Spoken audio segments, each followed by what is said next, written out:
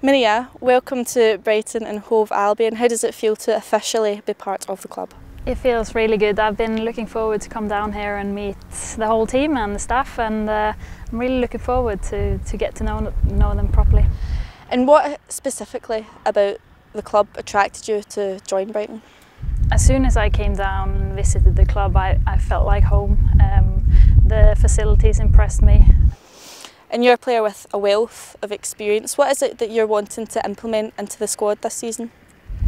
Just want to come down and help the team. I feel like it's a new chapter for the team as well. And as you mentioned, I do have a lot of experience, so hopefully I can bring that into the team and help them to develop and perform on the pitch and off the pitch. So I'm really looking forward to it. And what are some of the key objectives that you've set yourself for the season that lies ahead? First of all, to play often. I also want to win games and keep a clean sheet as a defender, but most of all have fun and enjoy it. Like you'd mentioned, you have a lot of experience within this game. With there being quite a few young players within the squad, do you see that as a role that you can undertake and help develop them?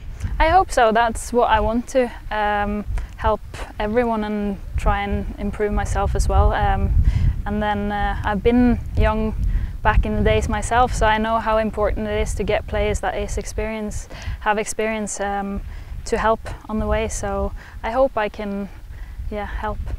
And as you said, it's a new chapter for the squad and the team with Mel coming in. Does that really just show, with the facilities on top of that, the direction in which the club want to go? Yeah, definitely. I was very impressed when I came down to visit and spoke to Mel, so I think this club has a bright future ahead.